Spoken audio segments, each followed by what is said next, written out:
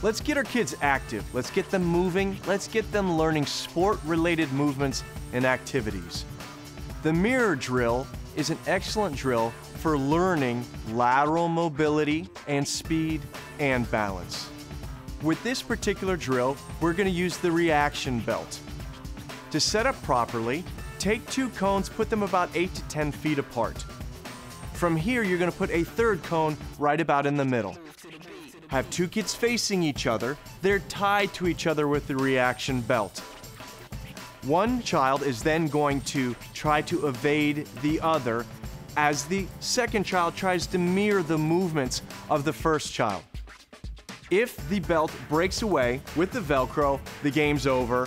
Start over. You can either switch or have the same child do it again. Let's have some fun. Let's move around. Let's get faster. Let's use the mirror drill.